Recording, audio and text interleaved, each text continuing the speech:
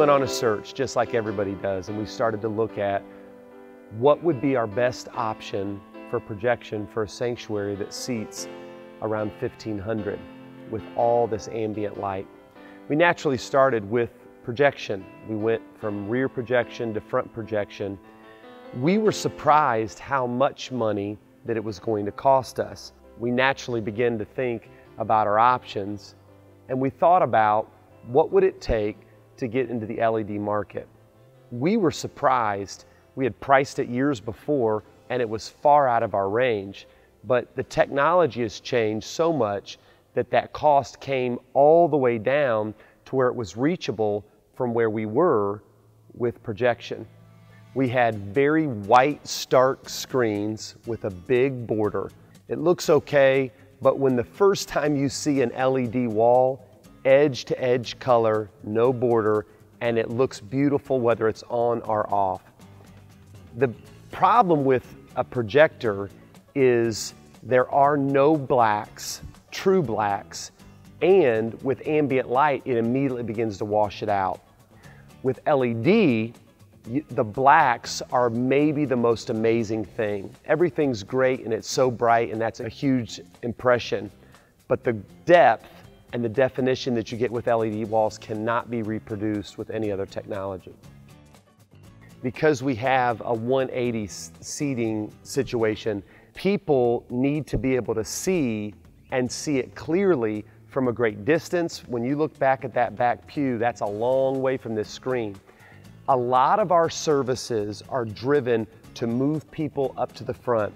So an important part of that service is now very close.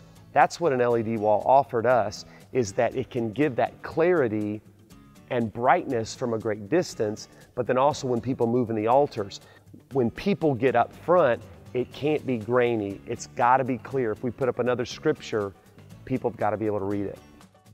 It allows us to be more effective. Our church, being a Pentecostal church, we are using our screens constantly. We do our video announcements, which are every single service, where we are able to market and push all of the events, small groups, and programs that we offer to our community. Worship courses, you have to have effective visual courses up on the screen. Additionally, the scriptures. Additionally, the title sites. Anytime that Brooke or I or one of the ministers come up, it immediately says our name and our title.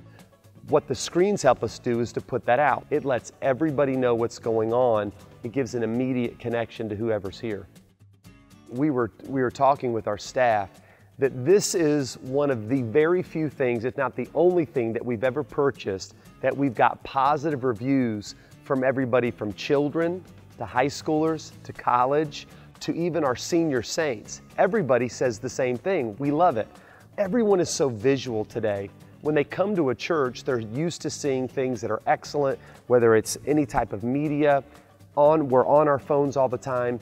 And when you come to church, they're expecting that excellence. And with an LED wall, you can get that same quality. Because of the quality of an LED wall, this is going to look good even years down the road. Technology will always get better and maybe even the cost will change, but you can't change whether or not something looks good. The problem that we were having with projection was years old technology didn't look good. This will look exactly like that for years.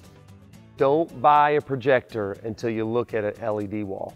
I was personally shocked, without hyperbole, I was shocked at the comparatively small difference between the type of a projector that an auditorium that's this big would need to an LED wall.